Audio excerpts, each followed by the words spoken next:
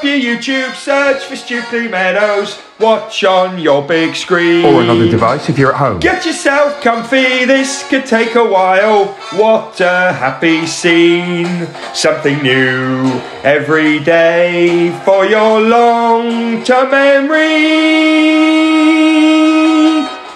This is so exciting, it is nearly time for a Stukeley assembly.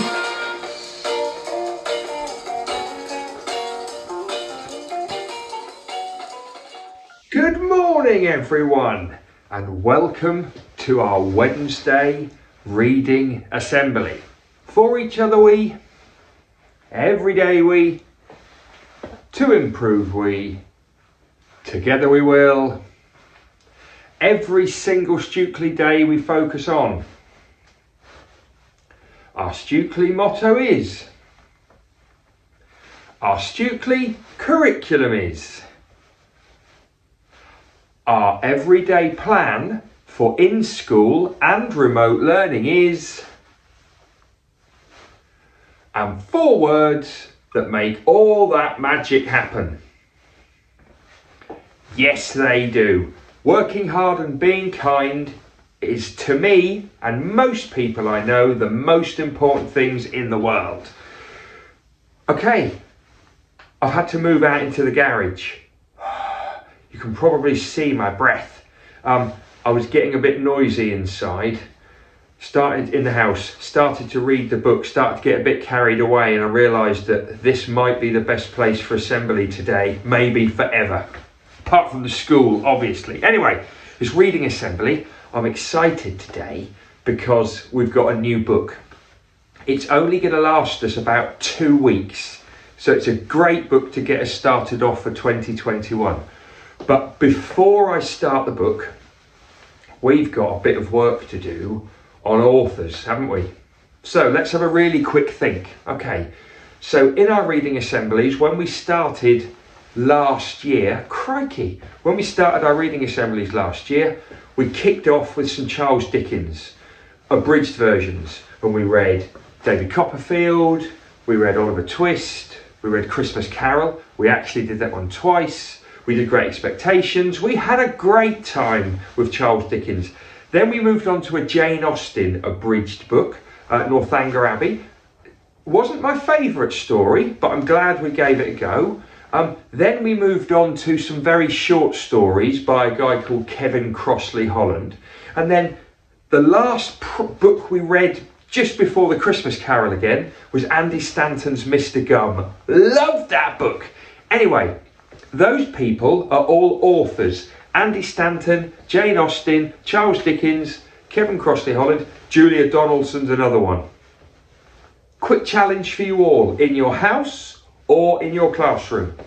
I'd like to pause this video in a moment and write down as many authors as you can. And here's a challenge. Can you think of an author that nobody else in the same room as you will think of? Or can you think of an author that nobody in the room or the house next to you will think of? Basically, think of as many authors as you can. Pause the video, give yourself 60 seconds, 120 seconds, something like that. Go!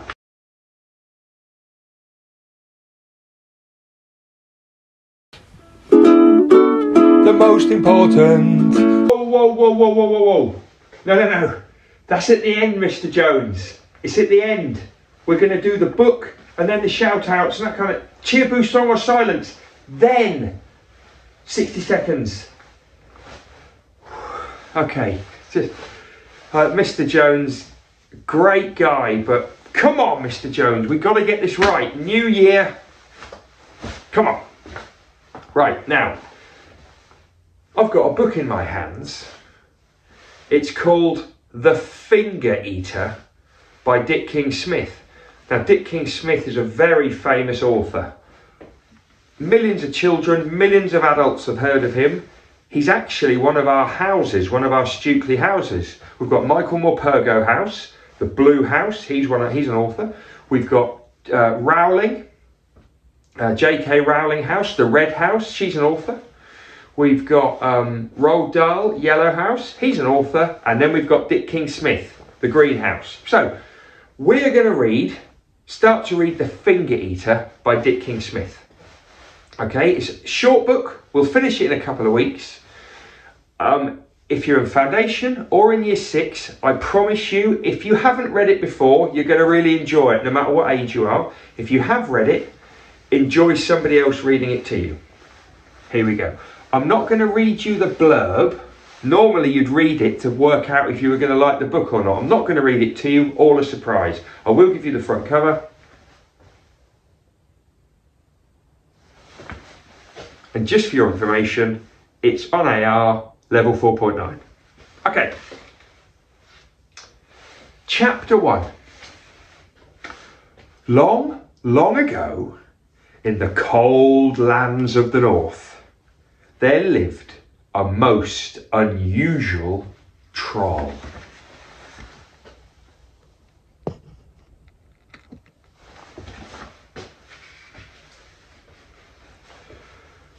Like all of the other hill folk, they were called that because they usually made their homes in the holes in the hills.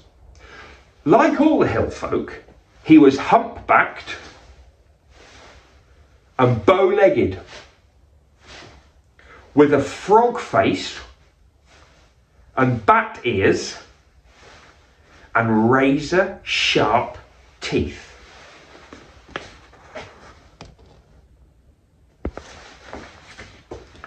But he grew up, but like other trolls, not very tall, with an extremely bad habit. A habit is something that you do often, you probably can't help it, and a habit is usually not a good thing, usually not. He grew up with an extremely bad habit. He liked to eat fingers. Ulf, for that was his name, always went about eating fingers in exactly the same way.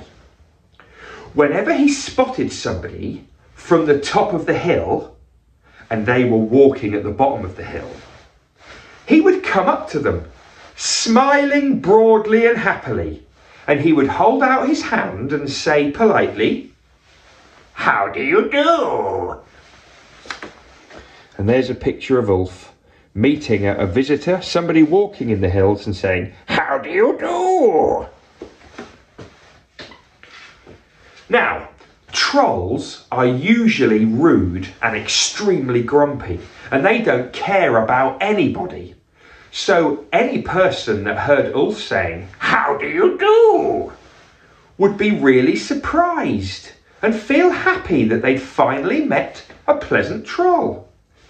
And the other person would usually hold out their hand to shake Ulf's hand. Then Ulf would take the hand and, quick as a flash, bite off a finger and run away as fast as his bow legs would carry him, chewing like mad and grinning all over his frog face. Strangers visiting those parts were amazed to see how many men, women and children were missing a finger on their right hands, especially the children, because their fingers were more tender and softer, and Ulf loved soft and tender fingers. Nobody was ever missing more than one finger, because even small children would never try and shake Ulf's hand a second time after they'd already lost a finger to him before. If they had lost a finger, they would put their hands deep into their pockets, never to show Ulf again. It was usually the index finger that Ulf would nip off, because it was the easiest one to get to. Because of this, so many children grew up pointing at things with their middle finger and holding a pencil between their middle finger and their third finger, So if you've lost that finger, you can't hold a pencil at all easily. But sometimes Ulf went for the little finger for some reason, but he never went for the thumb. He did not seem to fancy the thumb. Strangely, the people of the land put up with Ulf. They were tolerant of him. They didn't mind him. And they seemed to put up with his bad habit for years and years and years. If we can't stop him, we'll just have to put up with him, they said. What can't be cured must be endured, they would say. I love that phrase. I've never heard it before. What can't be cured means what we can't change must be endured, which means we've just got to get on with it. I love that phrase. What can't be cured must be endured, they would say. And since they thought it was no use crying over their missing fingers, they didn't waste any tears over it. But they got on with their lives with only 7 fingers. Chapter 2. Who knows how long Ulf would have gotten away with biting off fingers? How long would he have continued his wicked ways? Except for a little girl called Gudrun. So we've had Ulf, the finger eater, and now we're meeting a little girl called Gudrun. And actually, a bit of a sneaky look on the back cover, there's a colour picture of Gudrun. Gudrun was the only child of a reindeer farmer. She had golden hair, which she wore in a long plait, and her eyes were the colour of cornflowers. Indeed, she was as pretty as a picture, looking as though reindeer butter would not melt in her mouth. She was also a sensible child who paid attention to what her parents told her. One evening, as they all sat outside around the tent and near the fire, Gudrun's mother said to her, "Remember, you must never shake hands with a troll." Good message, Gudrun's mother. Gudrun's mother stirred the cooking pot that was suspended, that means hanging, above the flames. The hand that held the ladle to stir had no little finger. With his right hand, where the index finger was missing, Gudrun's father picked up a stick to put on the fire. So both Gudrun's mother and father have both lost a finger, and we know why. No matter how politely the troll calls out, "How do you do?" "Never offer him your hand, Gudrun," said her father. What should I do then?" she said. "Put your hands in your pockets and run," said Gudrun's mother. "But why?" said Gudrun. "Why didn't either of you do that when you saw the troll?" "When we were both children," said her father, "we didn't know about the finger eater." "We were amongst the first in this district," said her mother, "to lose a finger. Nobody else had lost one. But now everybody knows, Gudrun. Everybody knows." "Oh, why don't all mothers and fathers warn their children then?" said Gudrun. "They do," said her mother. "But sometimes the children don't listen, or they just forget, Gudrun. Please don't forget. Please remember, dear girl." Gudrun thought deeply about this message. And then one day she was out on the hills, helping her father herd the reindeer as they grazed their way across the slopes. It's all very well, she thought, to tell children not to get their fingers eaten. But someone should tell that troll not to eat them. Eating people's fingers is wrong. Now, you've probably worked out that Gudrun was a very sensible little girl. And not only was she sensible and pretty, but she was also a very resolute child. That means she doesn't give up. She's very strong-minded, very confident. She decided that she would stop the finger eater. But how? "Father," she said, as she sat milking one of the reindeer, "how big is a troll?" This is a great picture of her there milking, looking over her shoulder and asking her father, who's got the greatest moustache you've ever seen, asking her father how big a troll is. "Oh, no taller than you, Gudrun." I think that voice has changed every time. "No taller than you, Gudrun," her father said, "but much, much stronger. Ha!" "Have you ever met one, Father?" said Gudrun. Her father did not need to answer. He held up his right hand.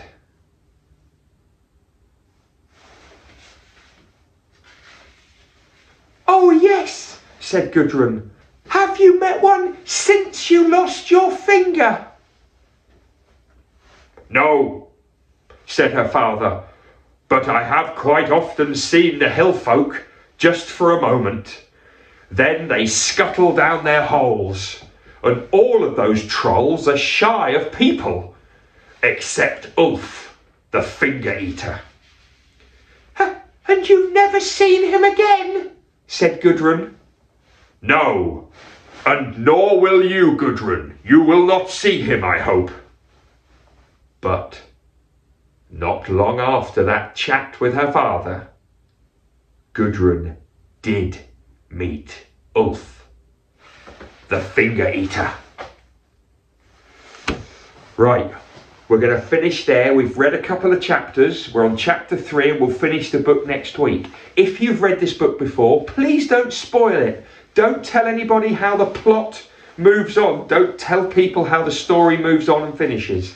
We'll enjoy that next week and see what happens. Right, before shout-outs and miss time, Mr. Jones, we are going to enjoy a cheer, a boo, a song or a silence. Now, it's the first one of 2021. I would love it if this starts off with a really confident, positive start. Check this out. Will they get a cheer or will they get a boo? With either one there must not be violence. They may well get a song, but it will not last that long. We really hope they do not get silence. Hello everybody and welcome to the Cheer Boo Song or Silence Studio. This is our first attempt in 2021. Now, the year 2020 was a tough one. I think we all agree there were lots and lots of challenges last year. Now, for Mrs. Stevens, it was an even worse year because she came out of the curtain and she got silence and she's never ever forgotten it. So guess what we're going to do today? We're going to start off the year positively. I've got Mrs. Stevens back behind the curtain and we are going to try and improve on her silence. Now, what do you think she's going to get? Is she going to get a cheer, a boo, a song or silence? What do you think? Oh, I'm rooting for you, Mrs. Stevens. Right. First one of the year. I'm pumped. Right. Out you come, Mrs. Stevens!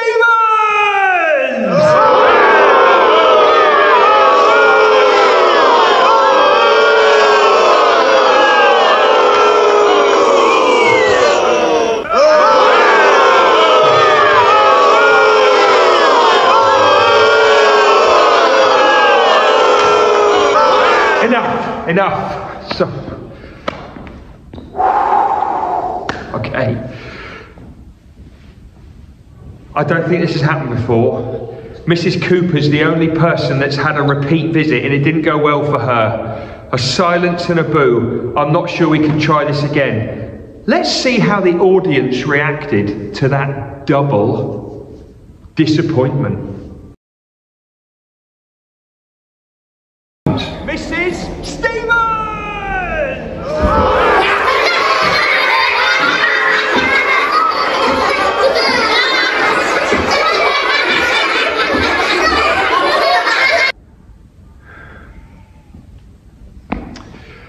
Okay, I don't really know what to say, but this is how the game works. This is how cheer, boo, song or silence works. It could be any of the four. I'll see you next time for more cheer, boo, song or silence. Will they get to cheer or will they get to boo? With either one there must not be violence. They may well get to song, but it will not last that long. We really hope they do not get silence. Do you know what? Some you win, some you lose. And I think we all know that a cheer and a song are winners, a boo and a silence are losers. And Mrs. Stevens has got a couple of losers there. A silence last year, which she's never ever forgotten about, and now a boo. Well, third time lucky maybe next year, Mrs. Stevens. Okay, I wonder who will be next week. Now, a few shout outs before we finish off. I'm excited about today's shout outs. First of all, let's do birthdays. Yes. Happy birthday today to Daisy in foundation stage. Happy birthday, Daisy. Conrad in year 2. Big day for Conrad. I think he's in school. And Daisy as well, I think. And happy birthday, Bailey in year 2. Happy birthday. Let me just do a quick check. Yep, happy birthday to the three of you. I hope you make the most of whatever you can do with family. Maybe catch up with friends on the phone, or might see a couple of them in school from a distance. Enjoy your day. This is not a birthday you're going to forget soon. Okay. Hang on a sec. This is a reading assembly, right? Oh, let's have a quick reminder about Accelerated Reader. If you're reading Accelerated Reader books at home, that's mainly year 2s up to year 6. Some year 1s are. You should be taking quizzes. You should be taking quizzes every time you finish an AR book. I've put it in an easier place on the website, the quiz link. So this page, this is the main website page. Have a little look.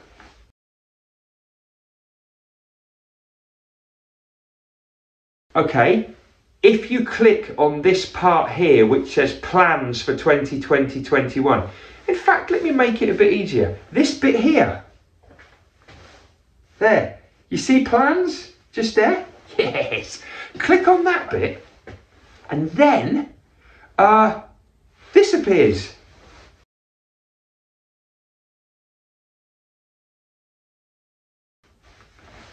There's the link. Easier to find than in the other place. Most of you have probably got it saved anyway, but there's no excuse. Read the book, do the quiz, and next week I'm going to be checking every single Monday how many people are taking quizzes, just like I did in school at the end of last year. Okay. Also, Blue Spot winners, well done. Big shout out to you all again. You all get a 5 from the Oakleaf Bookshop. Hang on a cheeky sec though. Today's shout out is to anybody who's got a purple triangle in their book. Have a good look, everyone. Have you got a purple triangle in your book? If you've got a purple triangle somewhere, take a photo. Get somebody to take a photo of you with it and email it to me. I need it to be emailed. Please don't tweet it because everybody will see where it is. Email me, head@stukeleymeadows.cambs.sch.uk. Anybody, any child in school who's got a purple triangle in their book, if I see the photo of it, you will all get a slightly different prize. Yes. You will all get the chance, listen carefully here, you will all get the chance when we're back in school, you will all get the chance. The first time ever, you'll be the first children ever to eat off a great plate. Now, I can't tell you any more than that. I've had this idea called the Great Plate. I wanted to start it this week, but we need everyone back in school. So any of you that got a purple triangle, send your emails to me, your pictures to me, and when we're all back in school together, you'll be the first ever group of children at Stukeley Meadows to eat from the Great Plate. Oh, it's going to be brilliant. You'll see what, you'll have to wait for it, but trust me, it'll be worth it. Okay. It's reading assembly, yeah? Okay, interesting. I'll tell you why it's interesting, because we've got some millionaires. Yes, we have. Well done to... Oh, I've lost my post-it. It's over here. Mr. Jones has got it. Millionaires. Year 5, Mark, Eloise, Josh E and Munaza. You've all hit that million. Well done. Keep reading. You're doing a great job. Also, Year 4, Emma.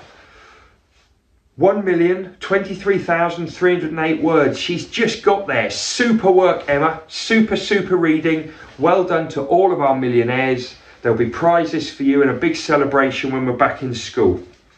Okay. I think that's it for shout outs. Well done to everybody that's working hard and being kind. Now, Mr. Jones, hit us with a 60 seconds. The most important 60 seconds are coming up now.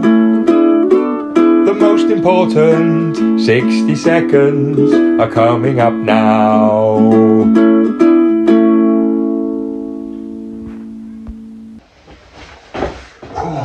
What are those two dates again? The most important dates? I'll tell you that. Monday the 18th and Tuesday the 19th of January. It's next week.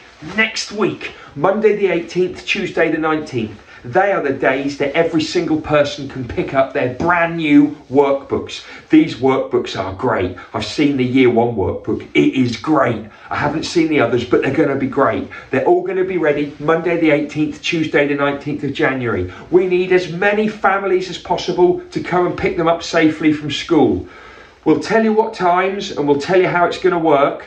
But for now, families, we need you to try and get the workbooks on a Monday or the Tuesday, and it will be between 9 and 3 o'clock, and there'll be certain times to pick it up. But keep those days in mind ready for that. Also, this is incredibly important, families, if you are remote learning, you need to email the class teacher once a day with your child's learning. It's not just about checking the work, it's about checking that you're in, checking that you're there. Checking that the children are there. I know it sounds silly, but it's part of our plan to keep everybody together. So please remember, at some point in the afternoon, even it's the evening, ping us an email, let us know. If we don't hear from you for a number of days, we're going to have to come knocking on the door because it's part of our job to keep us all safe and well. So thank you for keeping in touch. Thank you, those of you that are doing that. See you tomorrow, music assembly.